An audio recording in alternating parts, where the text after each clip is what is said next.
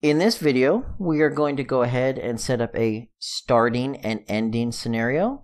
So that way we have a basic user interface showing us the starting of the game and then popping back up when we end. We'll also put in a quick little flashing of our player score so that way they can be notified when the next level is about to start. The next wave, not level. So let's jump right into that. To start up with, we are going to need a menu. And this is honestly going to be a giant pain in the butt because we're using line traces for our interface, and I'm not using like a magic wand or a constant constant beam to show you where you're at. We're just doing something simple. You're just going to shoot the interface and it's going to react. But because of that, we need to do a few special things. You can't really use the mouse to interact with your interface in VR. So let's create our user interface for our main menu. Let's see, user interface, widget blueprint, and we'll call this the in-game menu widget. Yeah, we'll just make it super simple because I can't really think of another name to make it better. And of course we're going to need a blueprint. So blueprint actor. We'll call this one the in-game menu blueprint. Try to keep things organized. And actually let's just go ahead and set up our blueprint. This is going to be the exact, almost 80% of this is going to be identical to what we did for the score menu. So let's make sure that we open up the blueprint itself and we open up the widget. If I can find the widget. There we go. And then for our blueprint, we're going to replace our root because reasons. And we are going to go ahead and just instinctively compile and save. I don't know why, but it's what it is. We'll add a widget like before. And our widget is going to be a widget class in-game menu widget. And that's all we need to do for now for this. We need to actually create the menu widget or we can't really do anything with it. So again, there's a couple ways to do this one. I'm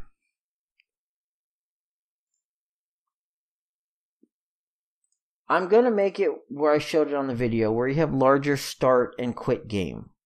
But if this was a production project, I would probably separate the start and the quit into separate things.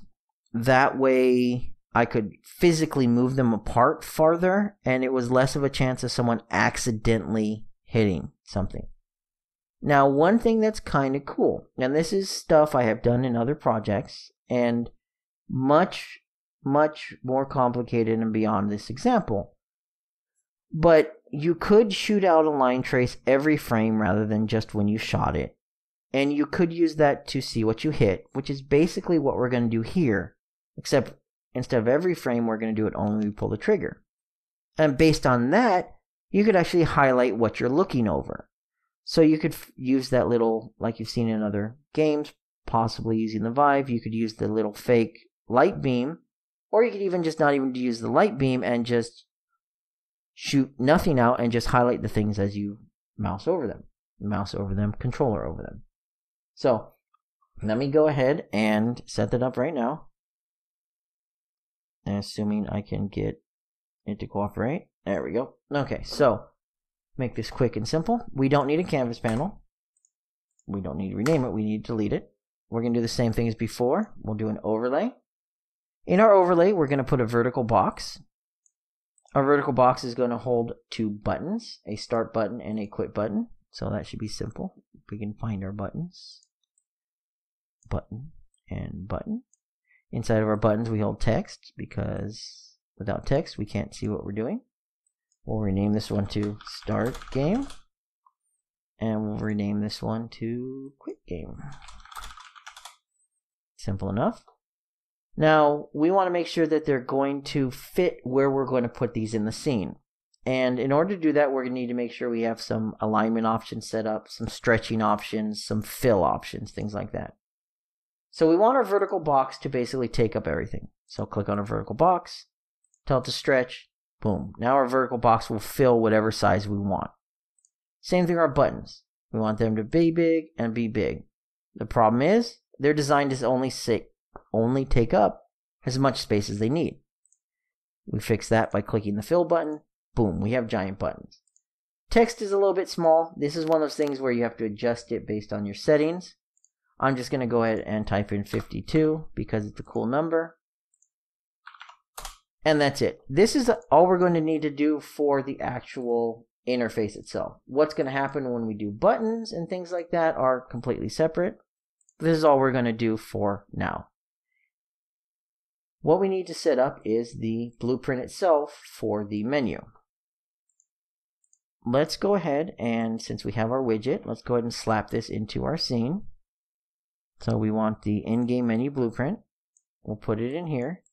Should be on the other side. Yep. So we're going to rotate it 180 degrees, and we'll move it not that way. Let's move it up. And let's see. I think it was negative 400, right? Bam, center. Just like that. And there we go. We have a play game and start game. If we look at it, of course, I move my headset. Let's rotate that back. There we go. We have a play and a start game. Giant buttons right there in the middle of nothing. That's good. That's what we want. Let's give it a little bit of a spacing. Let's take this button right here and let's tell it we want, let's go with 20 padding on the top. Run that again. And give it, there we go. Now we got a little bit of space between the buttons. You know what? Actually, what if we did something like 60? Give us a little bit more space. There we go. Now we've got a little bit more space. So we're good there. For the sizing of what it looks like in the scene is based on this, our 500 by 500. Because I chose in our widget to stretch everything, basically to fit everything, it's going to allow me to adjust the settings in here. So let's say I wanted this to be 500 and I wanted this to be 400. You'll notice we now have a 5 by 4, and if we go into the game itself, we now have our buttons looking like that. If you did not set these things using like an overlay or a box that allows you to fill things, it's going to go from the top left down, and we're going to have to size things exactly. This was designed so that way I could resize these buttons in here in my widget blueprint exactly like I wanted. So here's our next really difficult part. Inside of the actual game in here, we're going to need to set up collision. We need to set up collision because these buttons themselves are not going to react appropriately to what we want when we shoot them. We're going to set up some collision boxes that will then have tags that will then tell our blueprint what to do when we shoot them. And these are pretty simple. So we'll go and add a box collider. So add box collision. And we'll go and add another one called box collision. And we have 2 box collisions. In terms of size, you're going to want to go ahead and try to fit these as best as possible. Then you use the box extent to do it. So something like this. We have like 10. And then we have 200. And we have 70. We'll move this up. And we have it something like that. If we resize this a bit, let's go with, what, 240? Let's see, 240 look right? I don't think it's tall enough, so what do we want to go with, like 80? I don't think it's centered properly either. So this is one of those things that based on how you set it up, you know what, that's close enough. Let's maybe move that up, let's see, up 115. This is one of those things where you have to adjust based on the size. But basically, you want a box that encompasses our collision. So if we're shooting this thing straight on, we want to make sure we hit that box. Let's go ahead and copy this and apply it to our other box. So that way we know it's the same size. We'll drag it down to fit appropriately, hopefully. It's going to need to go negative 115. And that's close enough. We're not doing perfection here. We're just getting some boxes working. Let's rename these to make them easier. So we'll go with start box. And we'll name this one quit box. And those are going to be our targets, the start box and the quit box. Now I mentioned earlier that we are going to use tags in order to determine if we're hitting something. If we hit this, our hit result is going to give us this back as the actor. But in addition to the hit result as the actor, we have the component. And it can tell us if we hit the widget or any of these collision boxes. If we didn't have the collision boxes, we'd only know we hit the widget. With the collision boxes, now we can know that we're hitting either the start box or the quit box. So we're going to go ahead and we will set this up so that way we have tags so we know exactly what we're hitting. So start box, scroll down, component tag, add, and we'll call this one the start box. Quit box, add, quit box. Now when we hit these, we'll actually know what we're hitting. We're good to go there. So what do we want to do next? Well, we need to create an interface so that way we can talk to everything. So the game menu itself needs a blueprint interface. So interfaces, make another blueprint interface. Call this one blueprint interface. This one was with the end game menu. Menu blueprint. There we go. Boop. And what are we going to do? Well, this is going to be basically an interaction event. So we'll call it interact with menu. Yep, let's actually interact with menu. Menu. There we go. And it's going to need to know what we hit in terms of component. I mentioned that earlier. I will show you that here. We go to our player and we look at our trace result. We have right here the hit component. And this is a primitive component reference. So if we go into here, and we go into here, and we'll do this one, the hit comp, and we'll go to primitive component reference, and now we have a primitive component reference. We'll know what we hit. We can close down our interface, go back to our blueprint, and tell it, use the interface. Bam, just like there. So now we have that event. Now we need to actually do something with the event, obviously. So we're going to make a pretty simple little thing that's just going to cascade. We'll close all this up. We'll call this interact with menu. And we're going to basically check and see what we're hitting and do something appropriately. So, has tag, we have component has tag. Does the component we hit have our tag? We'll go with start box. Actually, let's go with, we'll go with start box. We'll go start box first. If it has start box as the tag, we are going to do something appropriately. If it does not, well, we want to do the same thing on our false. Quit box. And if it's quit, then we'll do quit. Now, I did notice one thing. Let me move these down to keep them out of the way. I don't think you're supposed to be quitting outside of... I don't think you're supposed to be quitting in a VR game. I noticed that my headset seems to have issues when I do that. So I wouldn't recommend doing this unless you know for sure. But for our example, this gives us another button to hit and it gives us something tangible. Maybe you have settings in there. So if you notice, I went ahead and hooked this up for my component has tag. So now basically, depending on what we hit, it's going to do something. We need to actually do something here. So we need to somehow call the event interact with menu. Well, where do we do that at? When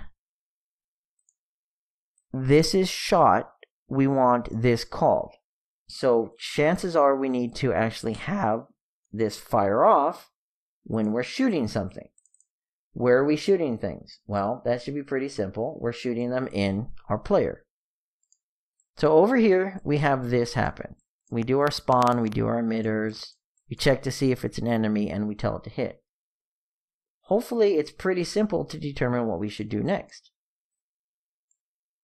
We can go copy and paste.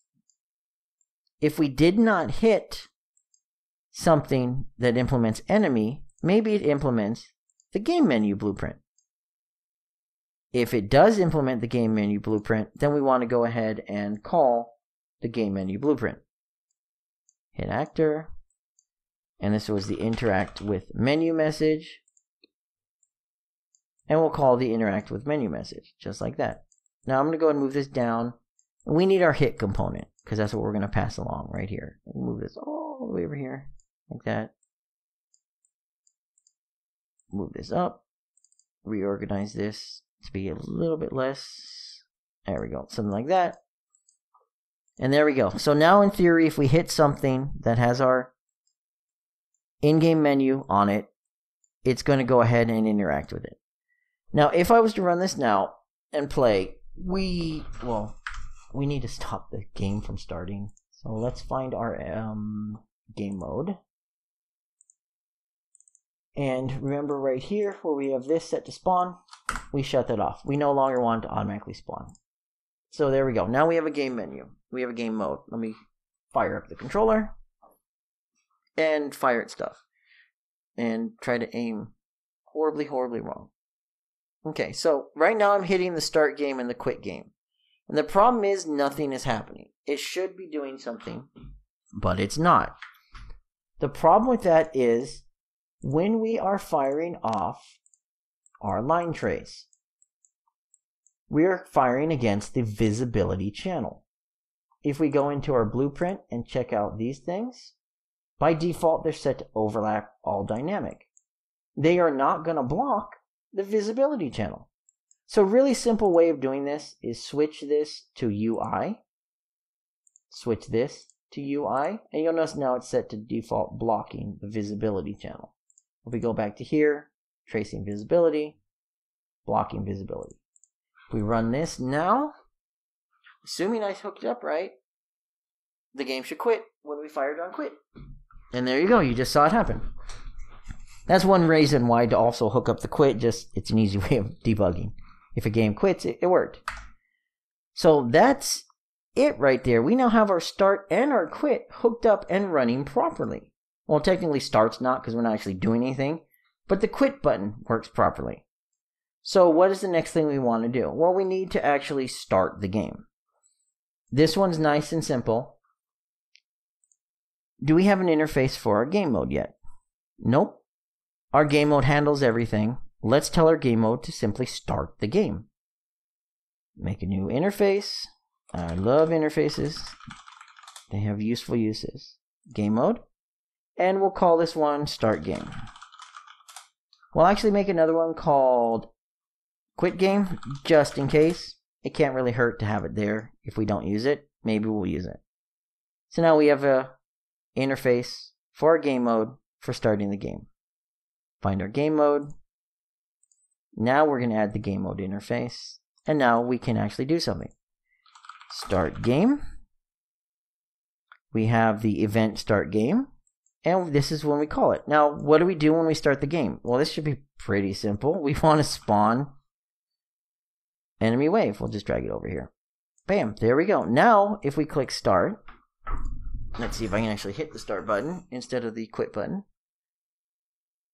We should have enemy waves spawning right now, which you can't really tell because I probably didn't hook it up. Oh, that's it.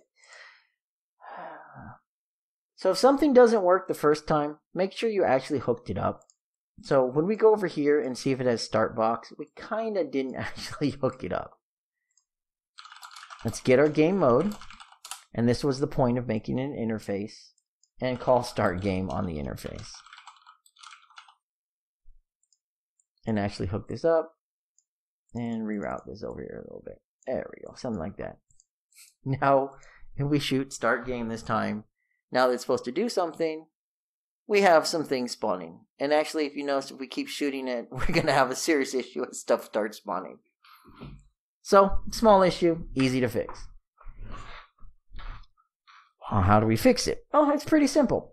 If we don't see it and we get rid of the collision, then we are not going to be able to hit it.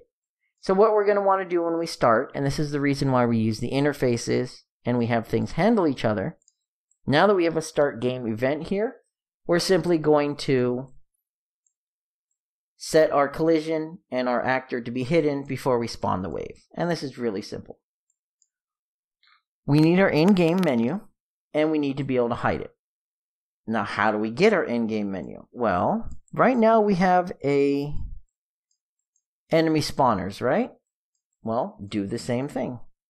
Let's go ahead and get interface. That was widgets. Let's try that again. Make sure you get all actors with interface, not widgets with interface. Make sure it is our in-game menu, blueprint interface. We're going to get our first one, just like we did before. We only have one, and we'll promote it to a variable. We're going to go ahead and call this one the in-game menu reference.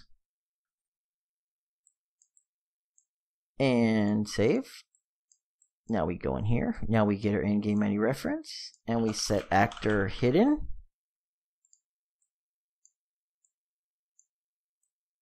And new hidden, and spawn. Bam. Now, when we fire on it, we should have it start, and it should hide itself, assuming, once again, I can aim.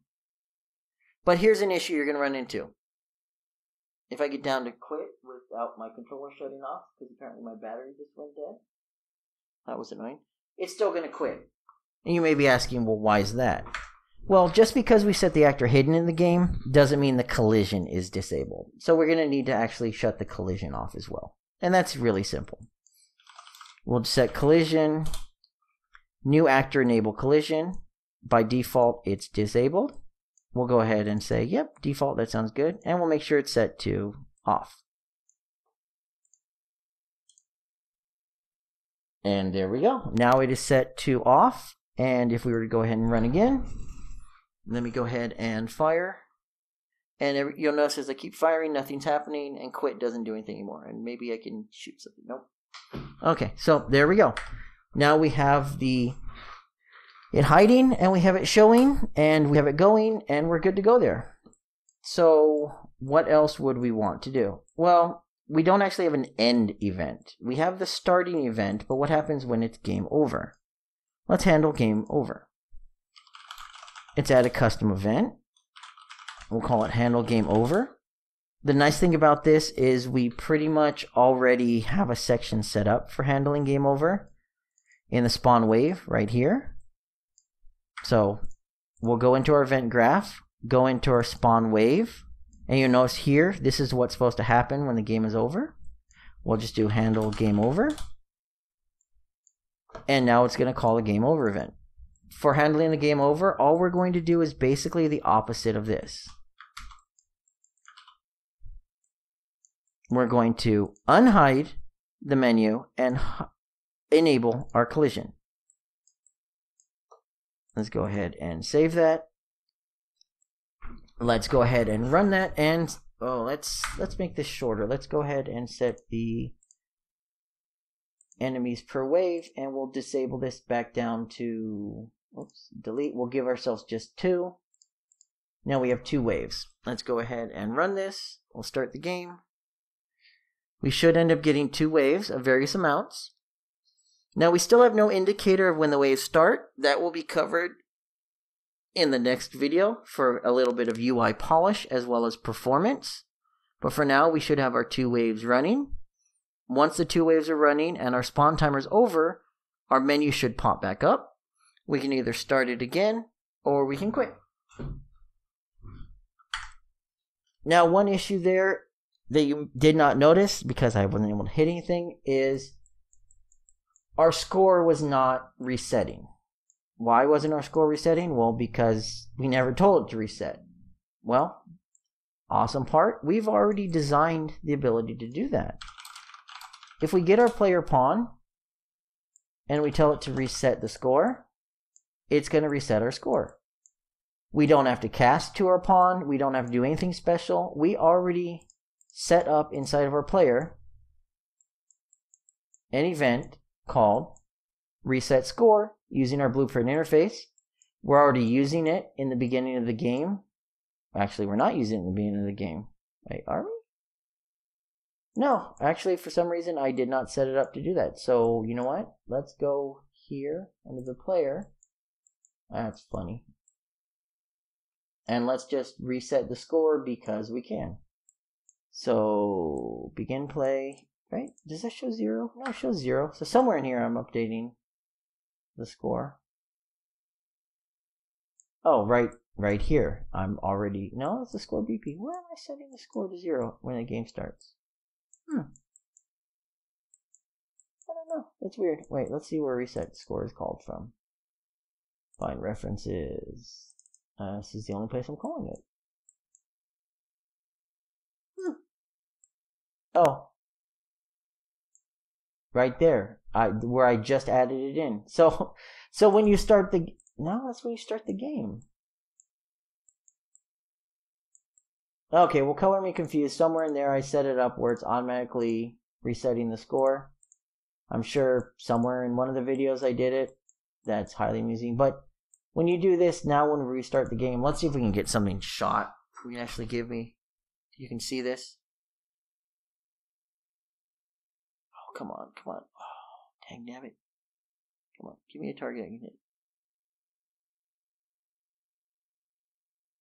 Oh, there we go. Score 1. All right, I actually got one. So now when this is over, I should have score of 1. I should have the ability to start over. When I start the game over again, it should restart back to 0. And it is not. So we have an issue with the start game not working. So we are currently having a problem where once we hit the start game for the second time, it doesn't look like there's anything happening. But that's actually not the truth. We have two things that make it seem that way, and only by debugging would we have been able to figure that out. So if I actually went ahead and debugged it, we'd find everything was firing properly. The problem was twofold. One, we have our event reset score here in our player. Well, all we're doing is resetting the physical score, but not the visual score. So that's a small issue. We need to actually copy and paste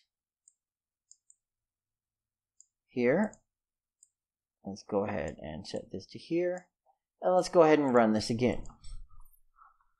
Now if we run and once again try to actually hit something. Let's see, where are we shooting at? And of course the gun's not being detected. Oh, figures. I think it might have switched over to the other gun. Let's see what's happens here. Yep, there we go. Oops. And we breakpoint. We notice it's interacting with the menu properly, and it's calling what it's supposed to. And we can see we start the game.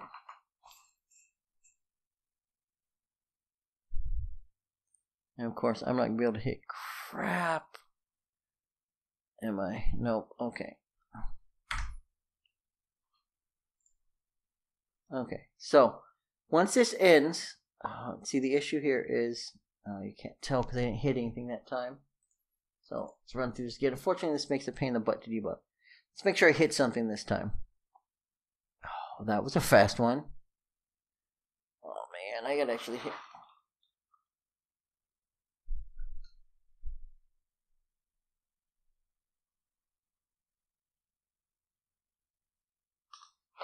Okay, hit nothing yet again. Let's try this one. Let's try this one more time. This makes it a lot of fun for debugging if you don't have the headset on. Okay, come on, hit something. Oh, damn it. There we go. Okay, so we have one. Now the problem was before we thought when we hit start nothing was actually happening. That's not the case. It was actually running through properly. It was actually running the start game again. But it was tripping over the fact that it had already finished the game and the game itself wasn't reset. So if I hit start game again, you'll notice that player score changed to 0 that time. Player score changed to 0 because we are properly running through our start game, and now we're actually updating the display. This is where the problem comes in. When we hit spawn enemy wave, it's checking our current wave number. Well, we never actually reset the current wave number. We never set that anywhere. We should be setting the current wave number to 0 whenever we go ahead and we start a new game. So that's an issue that we're going to have to deal with here. So if we go ahead and probably after resetting score might be smarter. So let's go ahead and start a new game, reset the score, and then we're going to set the current wave number to 0. Now, when we go ahead and fire this up, we can go ahead and successfully start a game. And, try my hardest to hit something horribly wrong. There we go, got something. We'll watch it go ahead and run through. We should run through our second wave here in a second. Ooh, almost got 2 that time. Oh, nope. Oh, I got 2 that time. Okay, so we got 2. It'll reset. We'll go back to the game starting over, hit start game, and we're back to the beginning. I actually got one easier that time. So that is going to wrap up this section. We went ahead and we covered creating a menu we can interact with our gun itself by using line traces and a few collision boxes. We handled starting the game from scratch, so that way it doesn't just jump right into it. We handled the game ending and doing nothing. We handled a restarting by resetting our score and setting our wave back down to 0. In the next video, we're going to handle a few different niceties. We're going to cover some performance things and ways to profile your performance, as well as some things you might want to shut off in general that you don't want for VR. And then we're also going to make it where you can visibly tell when the next wave is starting, because as you may have noticed, without an always on-screen UI, it's a little hard to keep track of what's going on.